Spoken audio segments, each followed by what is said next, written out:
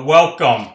This is the Decentralization and Local Governance in Fragile Contexts talk. And I'll speak for about 20 minutes with a main focus on the overview of some big picture ideas that I think are very important for this topic. And then I'll go into some advantages and disadvantages, which I think to some extent the audience knows, but I might have a little bit different take on it. Then I'll have some conclusions, some synthesis of this material, and I'll end up with the role for non-state actors in these contexts, which is more thoughts than a comprehensive approach. So without further ado, let's talk about some big ideas and how this space is changing. So let's first start with how I think of fragility. I think mostly a lot of donors, a lot of actors in this space, they tend to start with the state-society relationship. They tend to think about social contract and the state, and they focus a lot of their effort on making the state work better or more accountable to society. I don't think about the fragility in this way whatsoever. I think of fragility as being the product of two types of challenges that states have, and when they're in together, a country is likely to be very fragile. The first area is the social fragmentation. Countries that are highly cohesive may have development challenges, but they tend not to be fragile. And the second area I look at is the level of institutionalization. This is not just institutions, it's the level of institutionalization, which looks at the ability of institutions, particularly the government, but not only organizations and NGOs, companies, any institution to be able to work autonomously, impersonally, across distance, equitably for many actors. So when you're in a country that has high levels of social fragmentation, maybe there's ethnic, religious, clan, regional, whatever the fragmentation, and you have institutions that are incapable of managing conflict between groups, that combination creates what I would call a structurally fragile country. You can have cohesion and somehow a cohesive group of people, they figure problems out among themselves. If you have pretty good institutions that work independently of the actor, you can manage conflict and things work well. For example, we're in Belgium right now. Belgium has a country that has a certain degree of social fragmentation, but the institutions work, the rules of the game are widely accepted, and the social conflict is managed. If you're in Somalia, you have greater fragmentation, of course, but you have no mechanism to bring the groups together across clans. So that combination for me is fragility. And that will be important for what I say next. Now, I would say in the fragile state space right now, the big change for me is the change in the balance of power between state and non-state actors. What was possible for states to do 20, 30 years ago, they cannot do today. And there's, broadly speaking, 4 changes that have taken place. First change is in terms of technology. Changes in technology that has led into changes in communication.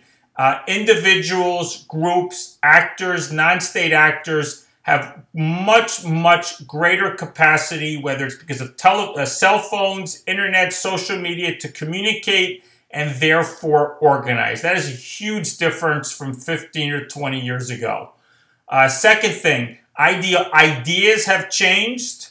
That's to some degree international ideologies, or simply the fact that people are much more aware of what is happening in different parts of the world and expectations have changed.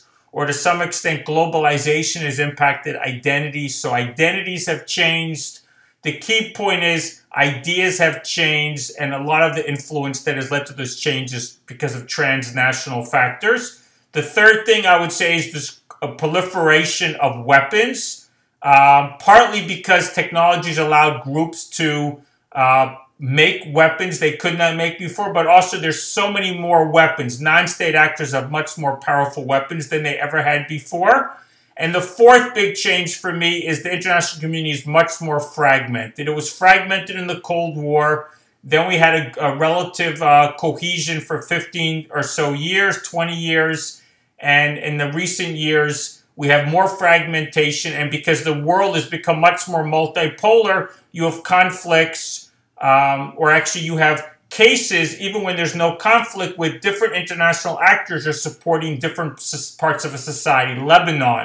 Lebanon has different actors in Lebanon being supported by different international partners. So these four elements mean that states are less cohesive, national political settlements are harder to reach, fragmentation is greater or exasperated, and the state is unable to control the territory or to consolidate power in the same way it could previously. What Syria could do in 1982, when it crushed the rebellion in Hama, it could not do in 2011. The dynamics had changed, the balance of power had changed. So, with that as a background, I just want to make a couple of brief points, and then I'm going to run through the advantages and disadvantages.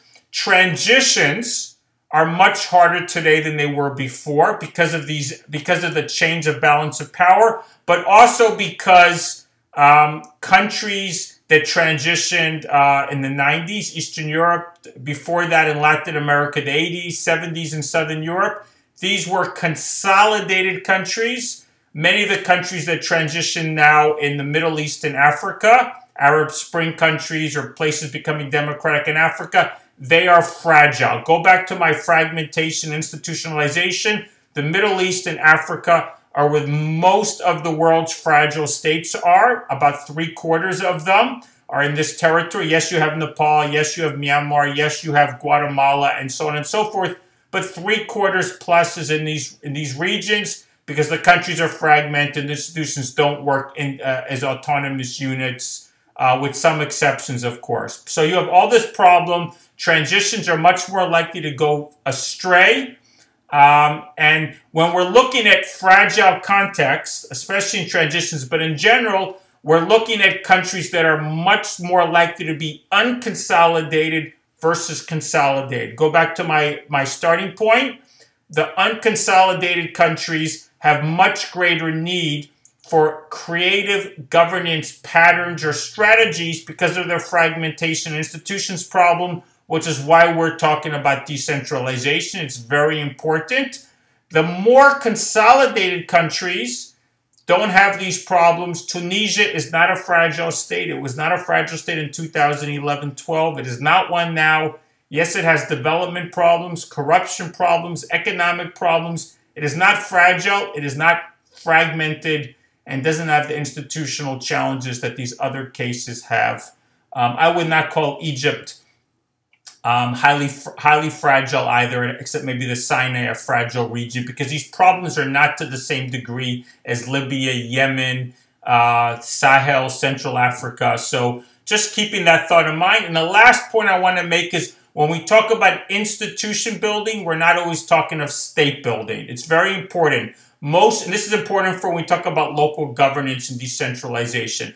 Mostly international actors go into countries and they try to build states. And they focus on the central government. It's the default strategy. Even when they decentralize, they tend to focus on formal. When I talk about institution building, I'm talking about tend to be a much broader set of possible institutions that I would consider acceptable. You can work when you do local government or decentralization. You could be working with local communities. You could be working with some sort of traditional institutions. You could sometimes have to work with religious actors. And decentralization to the extent that it thinks more broadly and it allows you to think more broadly about what institutions are. I think it is better able to empower local people to manage their affairs. I'm thinking Libya is really a country I work on a lot right now. Libya, I do not see how you do a top-down centralized political settlement. Highly fragmented. The institutions that work are local. Why not build governance around institutions that work and have a much thinner layer at the top? Anyone that wants to talk about Libya, feel free to contact me. So Libya is a really good example of what I mean by institution building from what works, not state building from what we want to work and may not fit context. So let's go. Let me just go briefly through advantages and disadvantages. I think, again, the audience mostly knows this, so I do not want to dwell on it in great detail. But again, my take might be different. Advantages. So I'm going to give you a few advantages. First of all, it's a highly rated mechanism, decentralization, as I just mentioned, to manage conflict. When you have different groups and they do not do well working together, there's not mechanisms to help them work together, and there's lots of arguments about distribution of power and resources. To the extent that you let the Kurds in Kurdistan manage their own affairs, they're going to be happy, and you're more likely to get institutions that work because it's building on something that fits context well. Somalia, you're more likely to have decentralization that will work given the context. But we can think of this around many urban areas in Africa. I can think of an urban-based governance model that works around cities. Much more likely, Lagos is much more likely to work than Nigeria. There's more cohesion, there's less social fragmentation, institutions work better, there's no need to deal with the problem of distance. So anyway, the point of all these examples is it's a highly rated tool to manage conflict. There tends to be greater legitimacy of the state when local people can manage their own institutions, fewer grievances, less polarization. There's more scope to manage or leverage social cohesion. Never forget that institutions work best when they build on social cohesion. Very hard to build strong institutions in highly fragmented contexts. The groups are fighting each other, trying to grab the most they can from institutions. Hard to build institutions, especially from the outside in. I think we see that in many of these cases. We're not going to build strong central government institutions in Afghanistan with this dynamic, and so on and so forth. More scope to leverage institutions, and I've discussed more that we need to think broadly about institutions. Work with the grain. Build on what works. Even in failed states or highly fragile states, there's a lot of institutions that work. People just don't live as individuals. They live in communities. They need institutions. They have some are brought from the past, some are hybrid, some are formed on the fly, whatever it may be. To the extent that we can leverage things that are working, I think always, it's very hard to bring those to scale, but to the extent that we can work with them, strengthen them, and incrementally grow up, instead of trying to create something up here that's going to go down, I think there's a lot of advantages to this approach. You need to balance it, as I'll discuss in my conclusions. Also, formal institutions. If we're trying to build formal governance institutions, when you're local, urban, really good example given the large urbanization going on right now in the world. But to the extent that you can have institutions formal that go across distance, I think much more likely if formal institutions are spread over territory and not just trying to project from the center. And I would say lastly, greater scope for accountability of leaders in these cases. Very hard for people all across the DRC to organize themselves and hold their leaders accountable. Not that it might work everywhere, but I can imagine in provinces of the DRC, the Democratic Republic of the Congo, and some of the major urban areas, I can see good examples of things like Lagos being reproduced in these places. I think, for example, in Africa, I think there's lots of cities where you could certainly build around, and to accept the country can have a little bit more balanced development, multiple successful cities that will work to make the national governments and the national politics work more constructively over time. Those are advantages. Let me go to disadvantages. Same problems that exist nationally may exist locally. Fragmentation, state capture, corruption. Local governments or local institutions with weak economy, no revenue source can be a problem, for sure. Potential for regional imbalances. Some areas have natural wealth, some don't. You got to think, what is the formula to compensate for this? You want to give locals some power over the natural resources and their strong economy, but you got to find ways to redistribute to some extent. Don't give them 100%. Maybe they get 25% and 75% is distributed elsewhere, whatever it might be for natural resources. If you're trying to strengthen institutions, you certainly have a lot more places to strengthen institutions.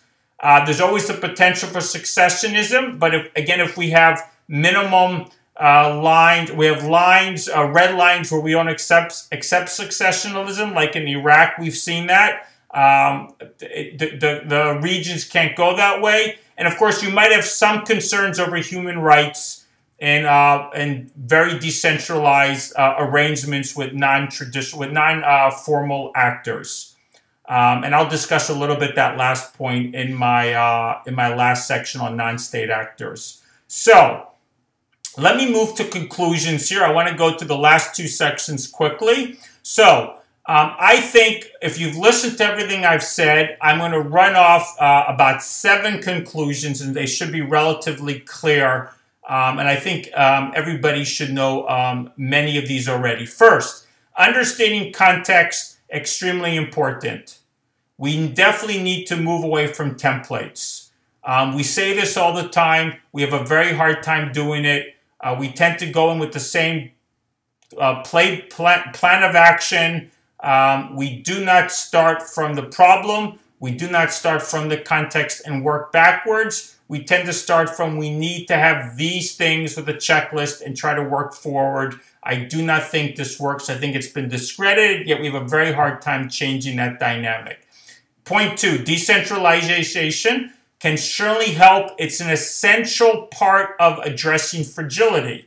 However, given different contexts, different institutions, different types of fragmentation, the formula for what decentralization might look like, the mixed local central in terms of what is going where and how is, in terms of taxation rights, responsibilities, and so on and so forth, can vary tremendously across countries and may even have to vary across countries. Think Indonesia, special decentralization for Aceh to address the problems in Aceh after the tsunami. That led to a peace agreement, ended decades of conflict. But the rest of Indonesia, it does decentralize, but it does not decentralize to the same extent. So a good example of how different regions could have different formulas. Decentralization is most likely going to work, point 3, where local groups are cohesive. Remember, I always believe cohesion is a prerequisite for institution building, which is a prerequisite for peace, development, governance. When you have high fragmentations, you tend to have various problems that come out in terms of those steps. So look for cohesion. Fourth point, ideally, a strategy should build local and national in parallel. When I say that Libya needs to have a much strong emphasis on the local, I do not mean we ignore the national. I mean we have a much thinner approach to the national, so it builds on what works locally, and it does not try to have national first and local just be an adjunct to that. But it doesn't mean we ignore. If you look at European history, there's 2 ways to build states. There was the way of conquering states. Think France, think the UK, think Spain. And then there was the horizontal approach. Think Switzerland, think the Netherlands. Those would be the 2 best examples. Holy Roman Empire, if you want to go way back with a really unusual history and mix of distribution of powers and so on and so forth. But I always think Switzerland and Netherlands can teach us a lot about what states could look like in some of these contexts, but you need to have local and national. Fifth point is efforts to build local institutions need to have things built in to deal with the disadvantages. Maybe there needs to be an emphasis on accountability mechanisms. Maybe there needs to be some way to address, for example, migration issues. I'm aware that we have 3 working groups after the session. So when we look at context, my first conclusion, definitely need a lot of assessments. When we look at how to deal with disadvantages, we need to look at issues about migration because enforced displacement, because if that leads to greater fragmentation locally, it may lead to greater problems locally. And of course, cohesion I've mentioned many, many times. 6th point, there's many more entry points than the central government. In some cases, I would argue the entry point that is more likely to succeed in the short term should be local governments and not put all your eggs in the central government basket, if you understand what I mean by that. Don't focus on the center. You might have to focus on the local and do maybe multiple local and use that momentum to build stronger national. That's really the case in probably Libya, Yemen, Somalia, and highly fragmented countries, the DRC, I can imagine. I think you're more likely to find formulas like that that would work. And my last point is your effort has to be sustained over a long time horizon, but short, medium, long-term goals are often different, and sometimes they are in contradiction. I could go into much more detail. We don't have time for that, but do remember that the long-term goals must not be forgotten and must be sustained. And sometimes short-term goals, if you divide a country on identity lines, that can be useful in the short term, but also can freeze things into place and make things harder longer term. Think Lebanon. So you need to think about how to balance those two. And for my last section, because now I think I'm running out of time, role of non-state actors. So I got a few points here I just want to leave you with. In some cases, more capable than state actors, and they may be the best entry point, as I've said. The goal should be always to find inexpensive ways to catalyze local efforts, but we should not have blueprints. I was just speaking to someone from USAID a few weeks ago with a bit of a puzzlement. How do they approach this horizontal strategy in places like Yemen, Libya, and these Middle Eastern cases? And I was explaining, you got to find what works, build on it, catalyze efforts, but do not have necessarily a blueprint, the end game. You have to look for incremental progress and not have an end game all the time. And therefore, a related point is that the relationships between these different actors, between the state and actors, is often fluid. And if you have a fixed agenda and a fixed endpoint, you don't adapt to change. You don't have scope for learning. Very important is feedback loops for learning. Incremental progress is key. When we look with some of these untraditional actors, or like non-state actors, but even local governments that we may not have as much influence over as national actors, try to think that we don't want to define what they look like, but we don't want to have maximum standards. They will not become like us in the near future, but we need minimum standards about performance, about inclusiveness, justice, delivery of goods. These minimum standards may not be liberal modern, but they surely need some standards for some issues of human rights. But I would encourage people not to aim for maximum, certainly aim for minimum. And then gradually, incrementally increase standards. But don't try to get people to look like us. In some cases, the less stable cases, you might need to bring in diplomacy, defense, development, what we call the 3Ds together. Because economic opportunity, security, conflict management, governance, these are not separate issues. They're interrelated issues, and we need to think of them that way. I mentioned hybrid institutions. Sometimes you need to manage or integrate formal, informal. And the last point is we need to invest in the way we operate so we are able to work better in fragile contexts. Fragile contexts, greater risk, greater challenges to the context, greater need to develop iterative processes so we learn. So we need to invest in mechanisms that help us assess situations continuously and learn from the environment, get feedback from what we're doing, and learning about local knowledge on a continuous basis, and finding ways to have this feedback into the decisions we make in policy, and try to create a virtuous cycle and not think of a fixed agenda going forward. Think of a virtuous cycle where we're learning and developing.